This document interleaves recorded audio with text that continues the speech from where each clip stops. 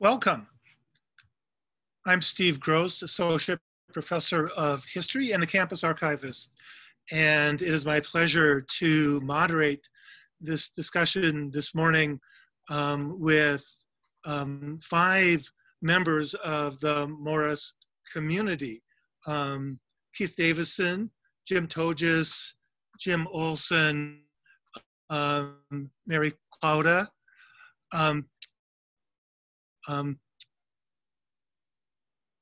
The way that we will proceed is I will ask a few questions, and the panelists will contribute by telling what I think are going to be some really fun and interesting stories. If you have any questions for the panelists, please feel free to post those on using the Q&A icon at the bottom of your screen. So I think we'll get going, and I'll just ask people to themselves in any order in which they might want to. So Mary, why don't you go ahead? So my name is Mary Clauda, and I graduated from UMM in 1977. I was a history major, French major, and I actually went on to work in history for most of my career as an archivist, and later part of my career I got into IT, and I'm now retired, hoping to travel once that's possible. I'm Jim Olson. I'm one of the original 13 faculty members, retired in 2001 and still alive and well, living on the shores of Otter Tail Lake in west central Minnesota. Keith, would you like? Yeah, I'm Keith Davison. I'm not a graduate of UMM because when I graduated, it was not even a gleam in anybody's eye, you know. But I practiced law for many years, and then I was a judge, and I've been retired for goodness, well over 20 years. They retired judges at 70. And in Minnesota, and I'm 97, so I've been around a while. My connection with UMM, I was on the original Waseda group, although I didn't live in Morris at that point. But that group was really responsible for the location finally being in Morris. I recall when we got down to either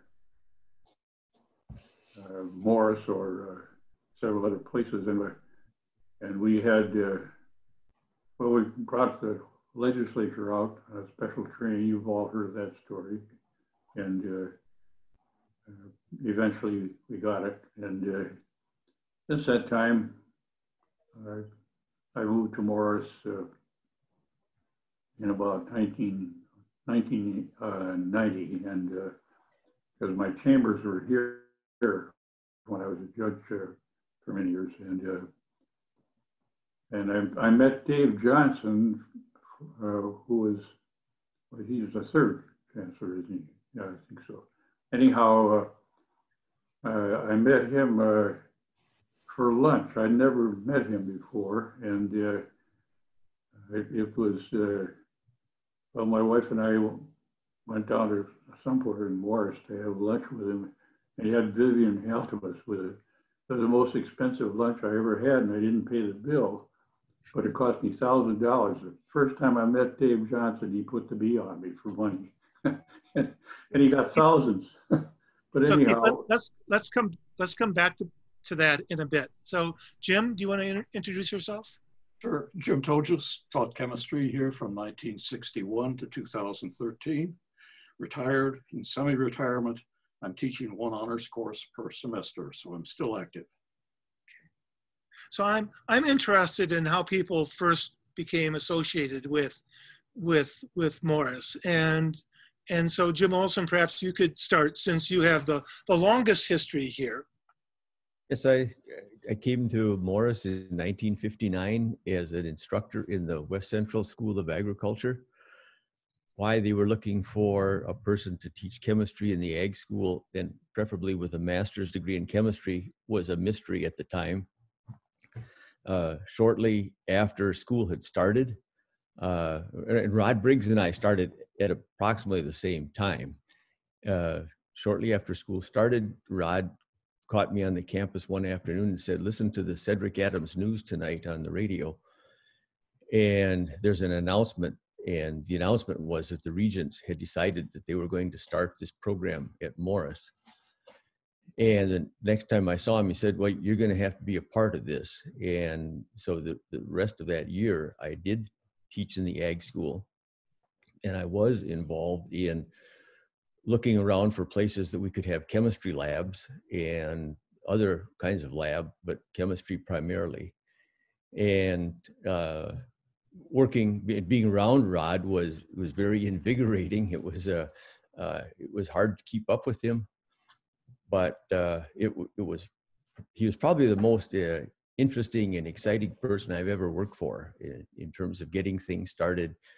He was worried about a lot of details. We had homecoming in the fall of 1960 with a bunch of freshmen that had been on campus for all of 6 or 8 weeks, I suppose. But that was just Rod's way of starting a college campus. So did you transition immediately so you were originally teaching high school courses? I just did that 1 year, and the following year the college started, and I was told essentially that I was not going to have time to do both college and stay in the ag school curriculum. And that was eminently good advice, because I was very busy being the chemistry department that first year. So, and Jim told us you were hired a year later? Yes, that's correct. I was finishing a master's degree on the Twin Cities campus in organic chemistry. The college wanted an organic chemist. I heard about this position from a prof on the Twin Cities campus, and the first person who got in touch with me was Jim Olson. And so we've had a long history together. And I won't dwell on this, but to come out for my interview, I rode a train. They had a train with a dining car on it. And I tell my students that we stopped in Benson and the buffalo hunter got off and shot a buffalo, and we roasted beef or bison on a spit too. That was our dining car. But I came on a train, which is a pretty unique experience these days. So Keith, could you speak a little bit about how you became associated with WestCETA, for some of you, for those of you listening in, as the West Central Educational Development Association. And so Keith, how did you become involved with that group? Well, I know Ed Morris, and he called, and I live 35 miles away this year, and but I'd known him since we were kids in school.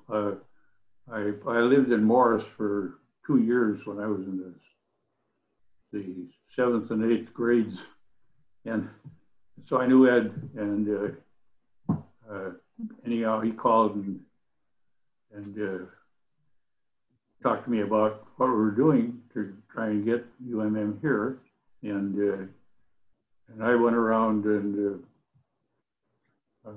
talked to some of the wealthier people, asked them to put in money, things like that, and but I was not living here, so that I didn't, I wasn't as active as, well, like Ed and Clayton Gay and Dr. Bembler.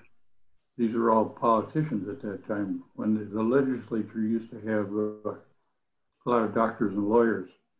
And Cliff Benson was a lawyer from Ortonville, and he was a state senator. And that's why I was just kind of on the edge. I think I'm the only survivor now. And then after we got here, when I lived here, then I became more active. I remember President Club and long time things like that. and watched UMM develop. My oldest son went here and got his baccalaureate degree at UMM, and then went on and got his MBA down in Twin Cities. And so he has always been interested in UMM, and but he's now retirement age. He's comes back to Morris most weekends. He works in Omaha. He's a railroad. Well, he handles the money and finance, but he learned his basic baccalaureate degree in UMN, and so I've been in connection with that all the time. And I play in the Jazz Fest when we have it. I play with the West Central All Stars. So and all of the chancellors have been friends of mine. That is, starting with Dave Johnson. We came to Morris about the same time, and our wives were both Minneapolis girls, and so they were very close. And now we're both widowers. Yeah. But Dave is still alive. He's has some physical problems, but I've been involved in UMM for many years now. Thanks, Keith. So, Mary, could you speak a little bit about how you went to high school in Rochester, right? Mm-hmm. So how you ended up at UMM? Well, I think, I really don't know. I mean, I know my older sister came to UMM, and I remember visiting her when I was still in high school, and I liked her friends. I remember it was a lot of fun. And we must have had a guidance counselor at Lourdes. I went to Lourdes High School. We must have had a guidance counselor that knew something about Morris that pushed us to go. That's the only thing I can think of, because it was so far, I mean, relatively so far from Rochester. And I too took the train fairly often to get back to Morris. I would have to get a ride to the cities, and then we'd get on the train, and I think it would drop you off in Morris around 11:30 at night. So, but yeah, I think it was mainly because of my sister, and I, didn't get home much. So because it was so far, so I think partly that's why I came to love it so much, because I was always here or there in Morris. So what were your first impressions, Mary? Oh, it was just so small and remote, and it was I just remember how flippin' cold it was.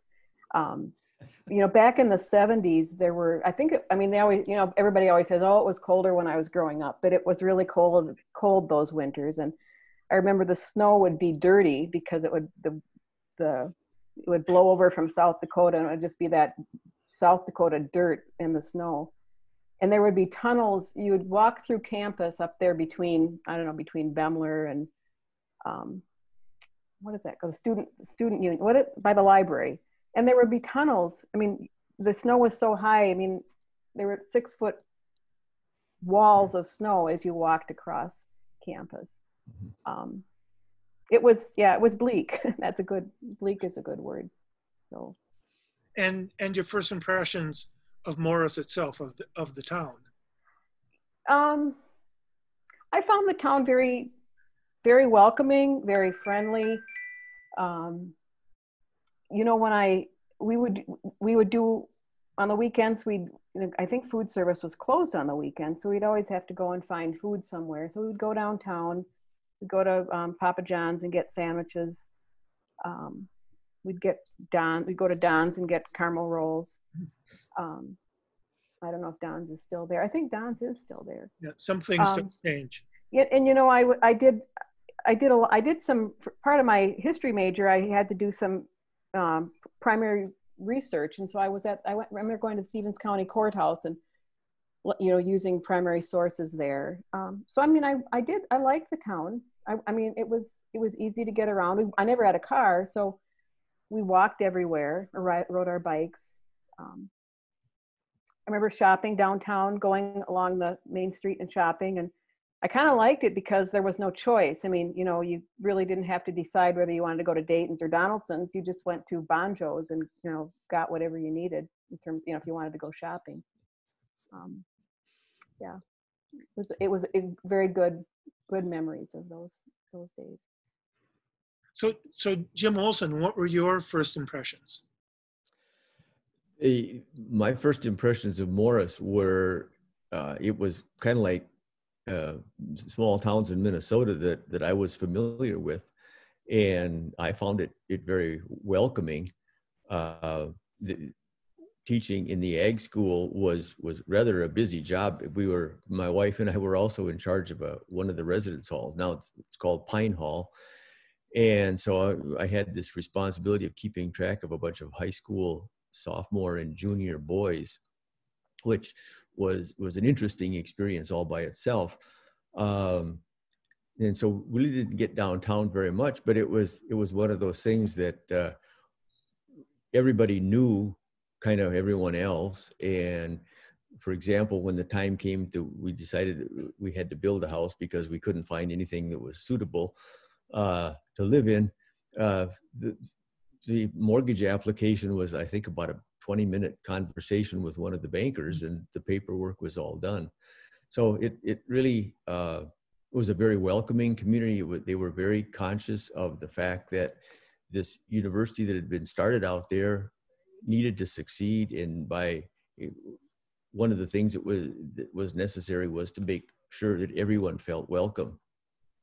And the town had everything that we needed and wanted, so it was a great place for to start a family and to and have very, very successful and satisfying work.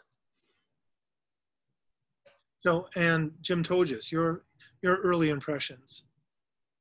When I started, there were 4 of us who started at the same time, 4 bachelors who were constant companions with one another for 2 years. We ate all our meals at Shorty's Cafe, which is where the arcade is now. Shorty and Mamie Waller were wonderfully good to us. It's like family. And all of the staff was interesting. They were real characters, but that was home. And so felt extremely welcome. You know, I had found a new home, had left an old one. So it's good. You know, it was stark. And I remember, you know, we walked so much, and I certainly empathize with what Mary said about how cold it was. And we legged it from campus downtown, back and forth, but we survived.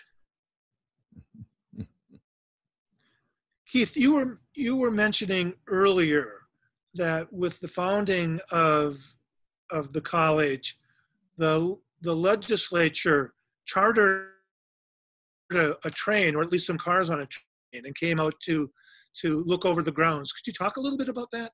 Well, yeah, that was. I was still living in Wheaton when that happened, and it was the Waseda group that chartered a train. Senator Benson was really active. He was dealing with the Minnesota Association of Railroads they had at that time, and so they actually chartered the whole train and brought the legislature out here, and wined them and dined them, and convinced them that it was an appropriate place, because of course we had some of the buildings and so on that were that had been used or were actually were still being used, but the student body was getting smaller, and I'm sure Jim also would remember that. But why apparently it was already decided that they were going to close that by whoever made that decision, and the question that was before us was to convince them that Morris was the place to come, and they did almost. I mean, it was constant lobbying, you know, that sort of thing, and which is kind of fun, you know, to do. But it was a long time ago. Things were, Morris was so different then. We had, when I was a kid, we had 2 hotels, the Merchants Hotel and one across the tracks, what was it called, Pacific or something like that. And we had a lot of grocery stores, no super values of any kind. But it was a different era, and you could do things that you probably can't do now to get things done. You know, politics is a lot different now from what it was many years ago, and especially the legislature, because the legislature now, it's almost a full-time job. In those days, a lawyer could figure out he'd go every other year for a few weeks down in St. Paul, and that was it. You know, you could still have a law practice. You could have a Dr. Bemro was a medical doctor, and well, it was Tom Stiller was here. He was practicing law, and almost everybody that was anybody in Morris was involved in working one way or another to try and get UMM here, and they were successful, as you know well know. We have problems now that we have to consider what we're going to do in the future for UMM, because it's always been different from any place else in the university system, and it's you know, like I don't know who started calling it the jewel, but it was really the jewel of the system in so many ways. And we've had always something exceptional going on here, and now our problem is we want to keep it exceptional, and so I don't want to go on too long here. So anyhow, that's the way it was back 60 years ago, and it's still, you know, it's still the only place where a kid can come and bring his horse, and and we've had a good jazz program, and that used to bring a lot of kids from the Twin Cities. I know I would get to visit with them because I'd play in the Jazz Fest, and one kid came out from one of the suburbs, and the reason he came out here is to play in a jazz band. He became he went from Morris to medical school and became a doctor, but he came to Morris simply to play in the jazz band because it was better. Our jazz band was better than the one on the Minneapolis campus. And that caused some problems because with the UMM dance band used to always play for the Christmas party for the President's Club, which was, the President's Club was always held in, on the campus where the old football field used to be. And, you know, and anyhow, the UMM dance band would go down and play for that. And one year they didn't go, and the Twin City campus sent their big jazz band down, and they got all kinds of complaints from these donors, big donors, because they wanted to have that Morris jazz band back because it was so much better. And that didn't make it good for us for people on a Twin City campus that didn't like that. That's because these are all big donors, you know, the President's Club. I don't know, you have to pay a lot of thousands. That's a good story. Jim Olson, you were talking the other day about beer runs and during the early days with other faculty members. Could you retell that story? Well, my recollections are, first of all, the faculty in the first several years were mostly people that had just gotten out of graduate school. And so they were used to living on beer budgets. And one of the first things that got checked out, of course, was, well, what is the beer supply in Morris? And there were several, the liquor stores were all municipal. And there was the usual grumbling that graduate students can come up with about the prices and the quantity and the choices for beer. And so finally they got together, and I think it was on either Thursday night or Friday sometime, one or two people would go and buy beer by the case at whatever was the liquor store that they could find that was the cheapest. And this was not just 1 or 2 cases of beer, but this is like 10 or 12 or 14 cases of beer. And they would come back and they would divvy it up, and everybody would pay cash, of course. And one of my recollections, I was not a regular member of that. I didn't consume beer at quite that level in those days. But Jack Imholt lived not too far from us. And one time he came back in a little, I think it was a Dodge Dart or something like that they had taken the back seat out of in order to get more of those big fiber cases of beer in bottles. And I don't know how many cases were in there, but it was as full as it could get. And as soon as he arrived in town, everybody descended on the place, and they took their share and paid their cash, and away they went. This went on for quite a number of years. If you get some of the older faculty members together now and talk about it, everybody has a different version of how long it lasted, where they went, and how much they had to pay. But the general agreement is that, yes, we did indeed have a beer run, and it lasted quite a while. So, Mary Claudia, I had a special request to ask you about a monkey call. Oh, gosh. The stairwell of the library. Could you? Yeah, I think I know who that person is. Yeah, it was, I'm not sure what started the monkey call. It actually started in the dorm. I really don't know why we started doing animal calls, but we did. And my friend Christy Hegdahl and we both took to this monkey call. And I mean, we were good students, but we had this silly side, and still do.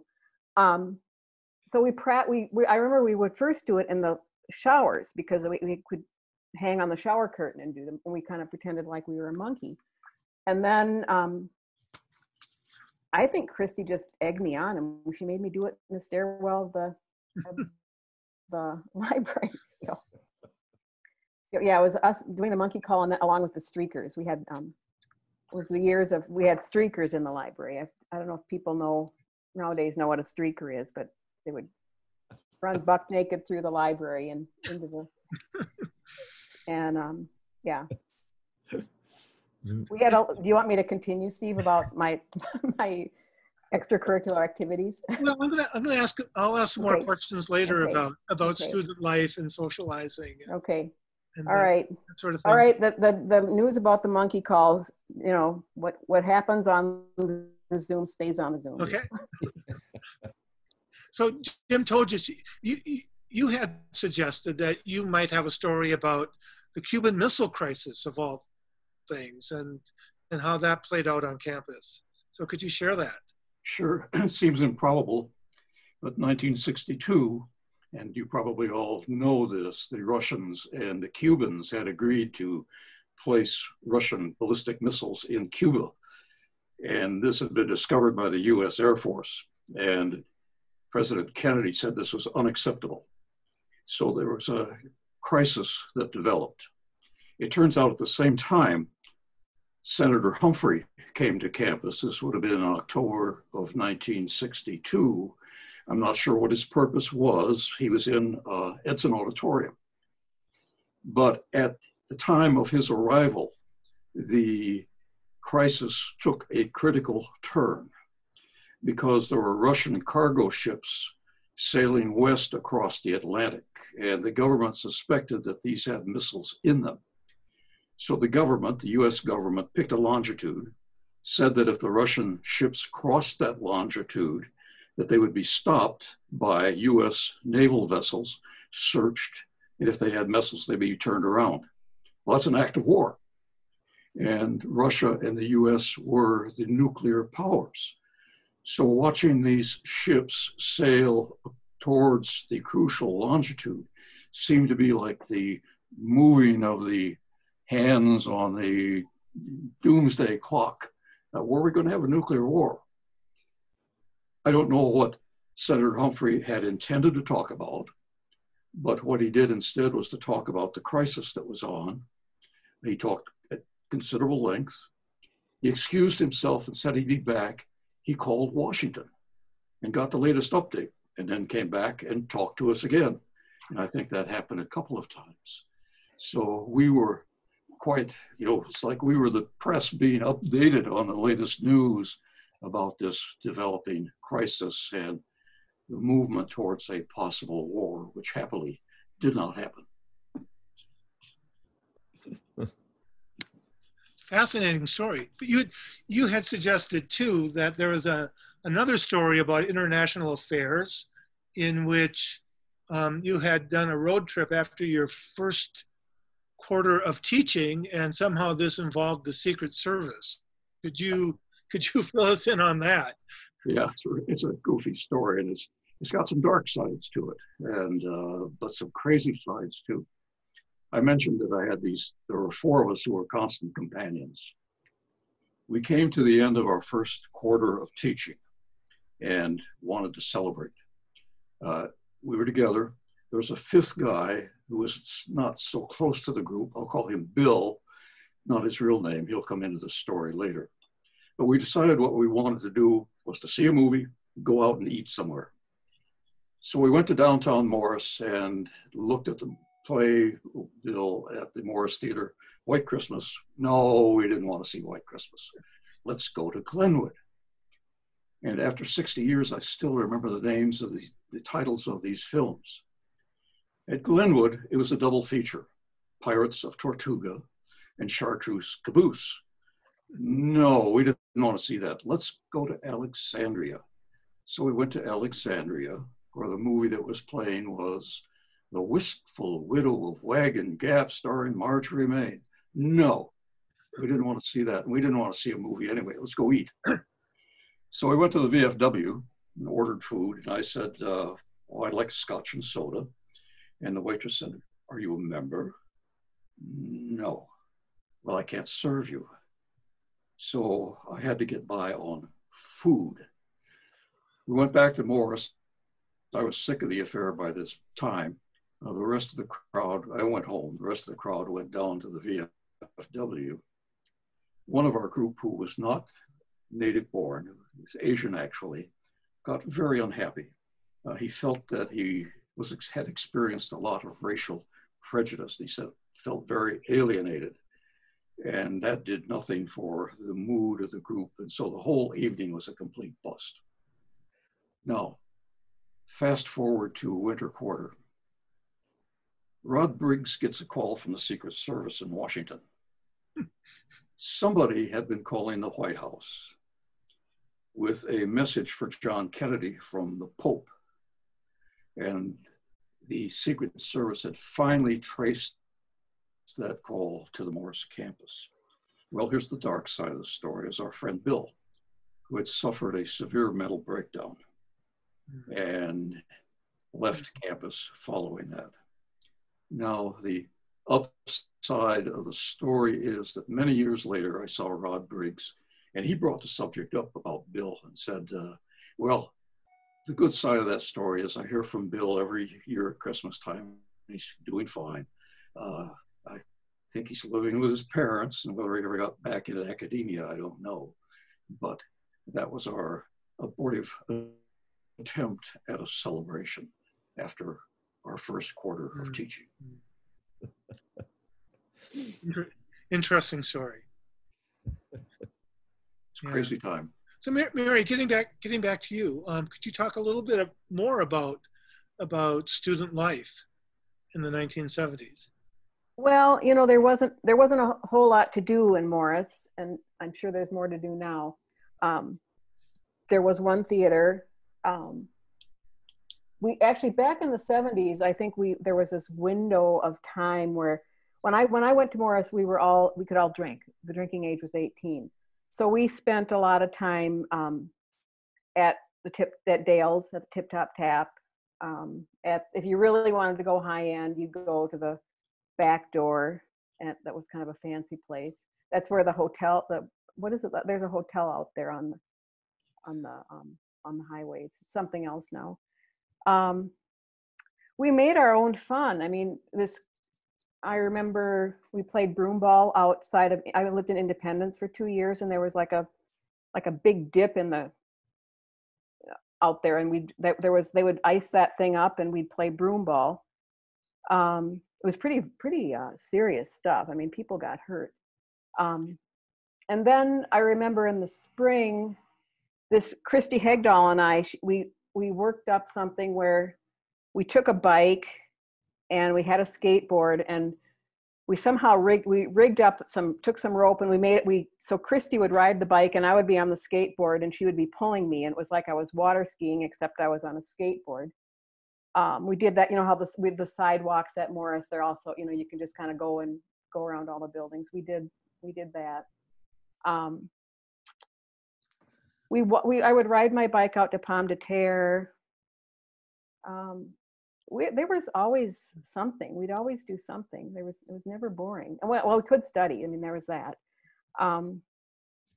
Yeah, we made our own fun, and I think, again, I made good friendships because of that, because we weren't on our phones, we weren't looking at a screen. We had to figure out what to do with ourselves. So Mary, what were academics like?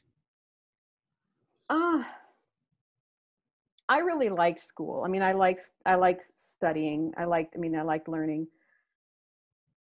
I never really wanted to be a history major, but I think I just hit my first history class was great. I enjoyed with Joe Tripp, I believe, or maybe it was Berta Hearn. And I remember I had to write a book review, and I got a really good grade on that. I mean, I was encouraged by my TA. The TA was Peg Michaels Peterson. And I just, I really, really liked it. And I was somebody would always take me under their wing academically. And I never knew how good of a school it was. You know, I guess I didn't know that until later, that we got a really top-notch education at Morris, but to me, it's just what it was. Yeah. Thanks. Yeah. So the two gyms, I've always been curious about what faculty thought and experienced during those early days, and to what extent you were aware that, that you were really building something, and that this was, a unique place, a different place, an exceptional place. The whole notion of doing liberal arts out on the prairie. And so could you speak a little bit to that? Jim, you want to go? Oh, okay. Hearing silence. Okay. There are a couple of factors that enter in. UMM started in 1960. I was in chemistry, and we were trying to develop chemistry and physics and mathematics.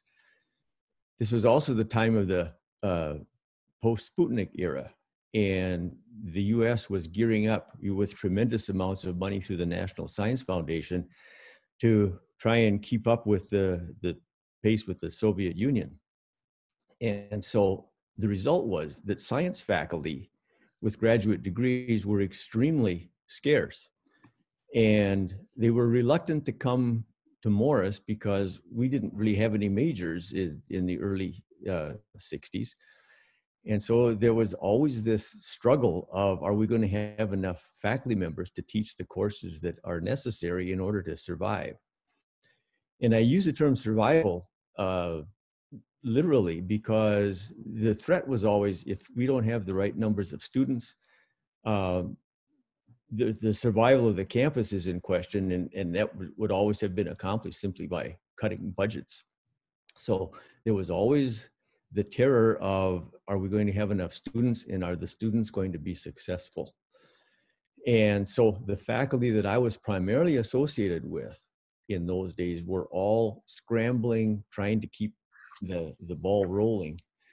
It was always interesting at faculty meetings, though, and one of the thoughts that I have about those faculty meetings was it seemed like everybody smoked, and the room was so full of blue smoke by the end of a faculty meeting that you could barely see.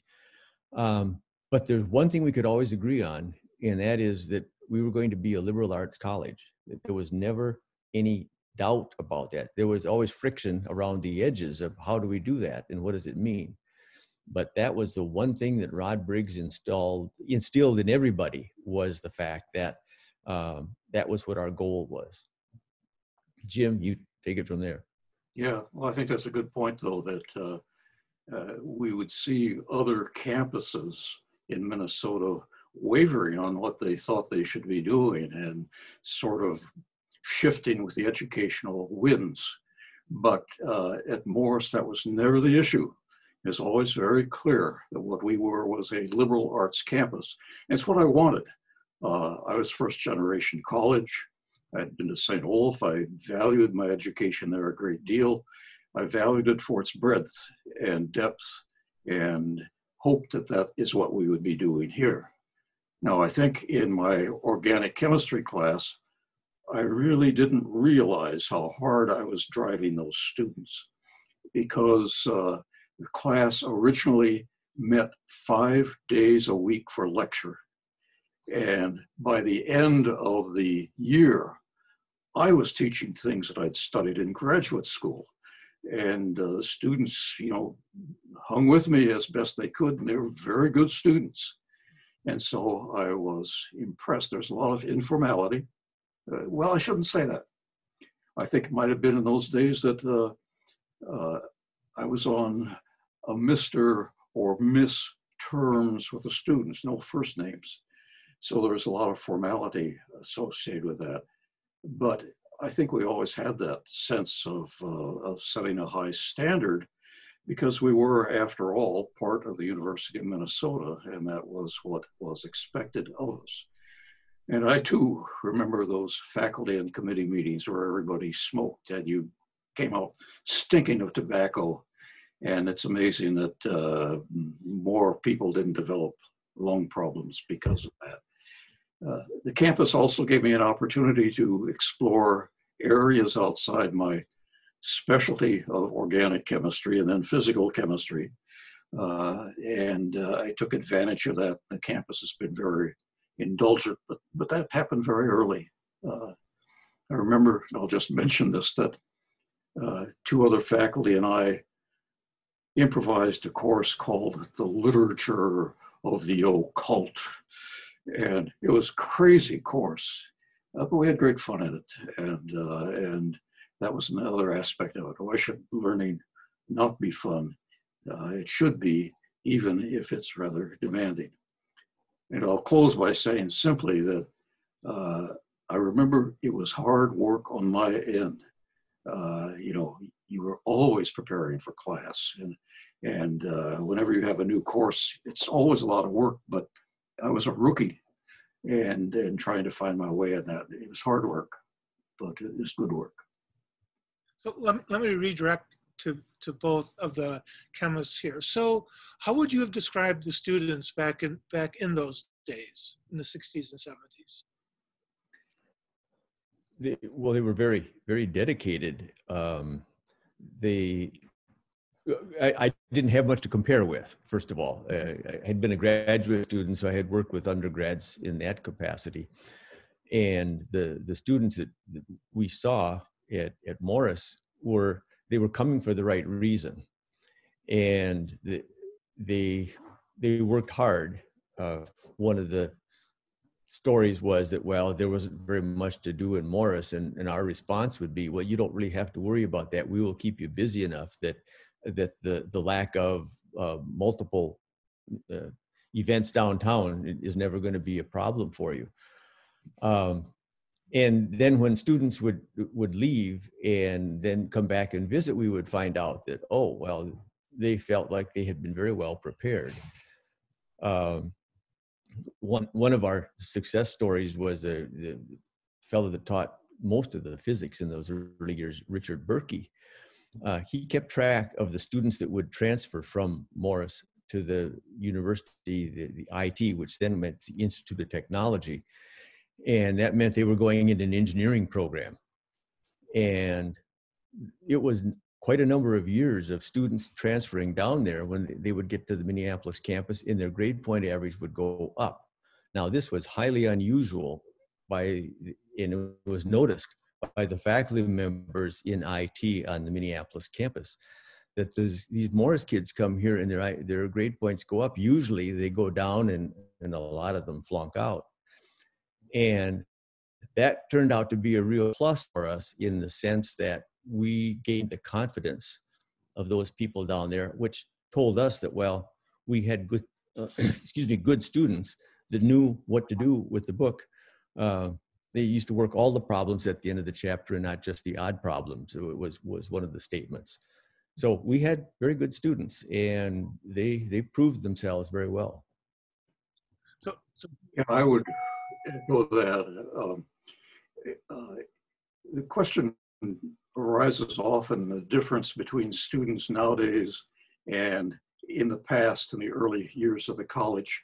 And I've certainly reflected on that. And I would say there's one difference now. I think students are more socially polished than they were when I first started. But the quality has been there all the time. And I think that has not changed. One finds students that are relatively weak in mathematics, maybe. Boy, you find some real whizzes, and that was the time. So we've always had good students here, and they have done successful things with their lives. So the notion that there's been a kind of sea change in the nature of the student, I'm not sure. I doubt it. I think they're pretty much the same. I'll add this. Well, no, we're talking about the students in the past, and I'll let it go with that. let me turn the tables. So Mary, what did you think of the faculty? I was afraid of some of them, but I guess I took French, and there was, you know, they made us work hard, but you know, some of them were just very, very welcoming and willing to help and willing to promote. Yeah, I never took any chemistry, you guys, so I can't really spin off any of that. But in the history department, I had, you know, good relationships with every one of them. I was a teaching assistant for Berta Hearn and Ted Underwood, and I think I even did something with geography. Who taught geography again? Can't remember his name now. Yeah, I mean, it was kind of like Jim Olson. I really didn't know what to compare it with. So, I mean, that was, I couldn't say they were good or bad. It was just, they met my needs. So Keith, earlier you had used the term the jewel of the system, or something along those lines. And you were talking about how exceptional Morris is. So could you talk a little bit more about that, and how and why University of Minnesota Morris is unique, exceptional, special? Well, it always has been. You know, it's a good liberal arts college right in the middle of cow country. And we sometimes take advantage of that, but I think we can do more with that.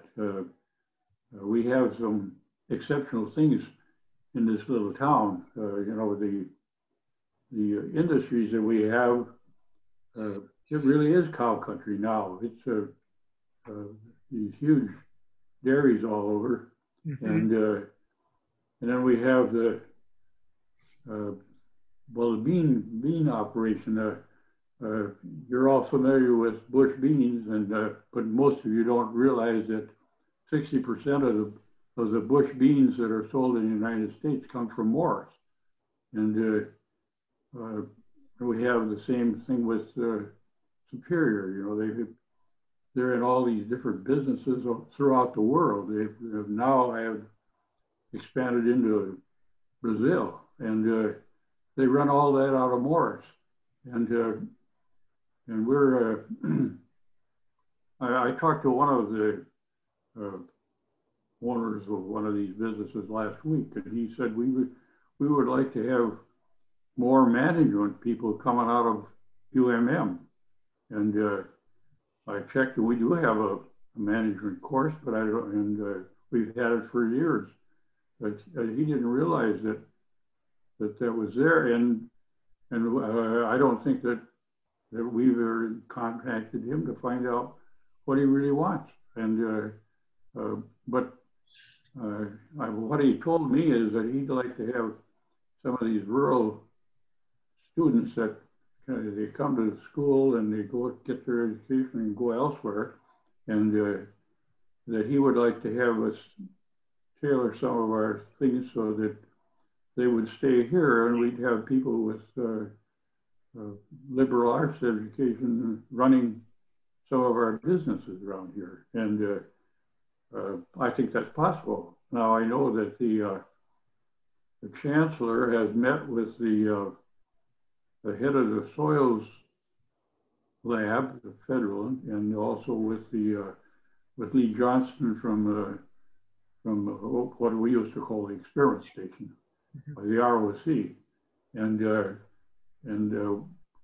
I know that the chancellor feels that we could do something where we have that unique. You know, you can't raise cows on the St. Paul campus, and you can't have a wheat field down there, but we can have it out here, and so that the two university entities, you know, UMM and the, what do they call it, food and fiber, I think, instead of the ag department down in, isn't that what they do? And I think that is something that we, as residents of Morris, and you, well, like the two Jims, you've been around here long enough so that you know all about that sort of thing. I know we've got, well, Jim Olson, your wife still works here, doesn't she? She's still working remotely. Yes, that's true. She does. She takes care of the monitor under my bed. You know, where they know what's going on with me down at the doctor's office. But anyhow, there are a lot of graduates of the University of Minnesota that have really been exceptional in their fields, and they're all over. You know, if you go down to Chanhassen, the star of the show could very likely come from UMM, because she plays both in Chanhassen and at the Guthrie, and of course the Chief Justice, graduate of UMM, and these things are, you know, you get a good education. There's no question about that. I don't think anybody questions that at all. But I think it's unique in that I know that I have friends in the Twin Cities whose grandchildren came out here, and once they got in it, they stayed. They liked it. Even they can run back and forth to Minneapolis, and they still stayed out here. And because of how it works at UMM, it's a small, you know, friendly place, and the campus is that same way. The town is that way. We've got our idiots, of course, but we also have a lot of other people, and I think that that the future of UMM is how we work together and maintain this originality or whatever you want to call it that we've always had out here.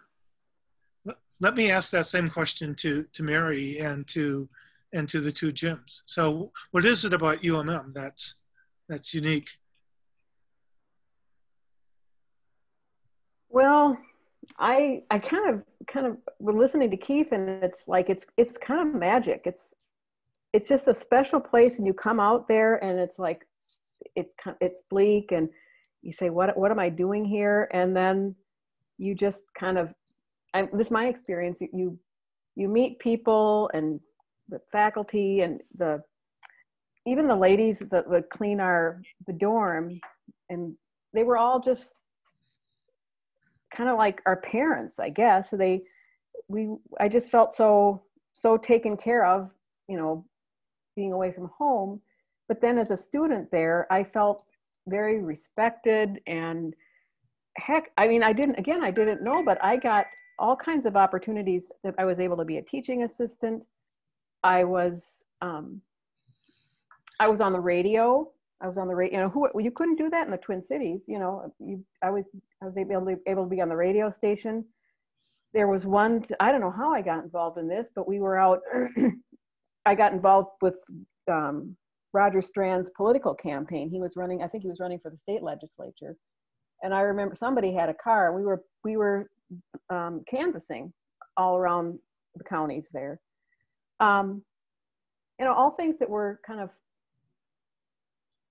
they were extracurricular, I mean, kind of outside of the coursework.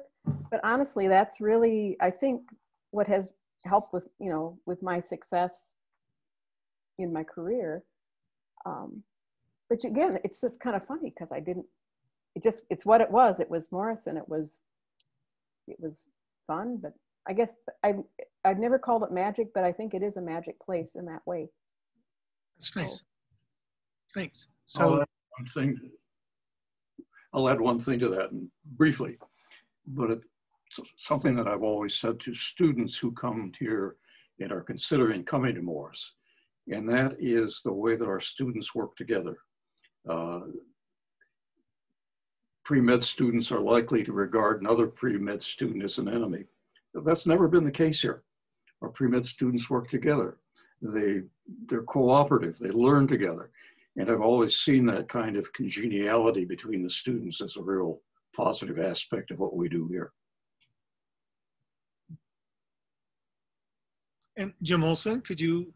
Well, the only thing that I would add in terms of uniqueness is the fact that the one thing that we had from the early days and continues today is the fact that we are part of the University of Minnesota, and the standards are set very high by our colleagues in the Twin Cities, and that I believe in virtually every case we have measured up. We have been able to produce the kinds of students that match not only very, very well, exceed what typically comes from the Twin Cities. So the uniqueness of our connection with the U of M is a significant one. And Steve, I just want to add one more thing about liberal arts too. And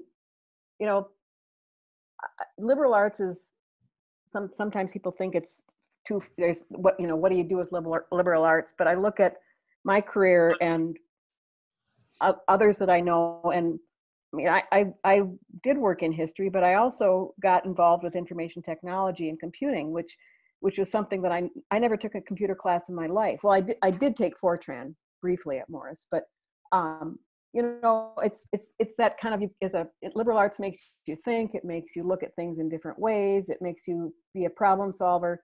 There's never any answers in life, and so you have to know how to work around that to find the answers. And I think that's really what liberal arts did for me, and Morris specifically. Perfect, thanks. Well, I think we are out of time. So I would like to thank all the participants and everybody that was attending our Zoom webinar remotely. And thank you very much for a wonderful, wonderful discussion. Thanks. Bye. Thank you. Thank you all. You. You.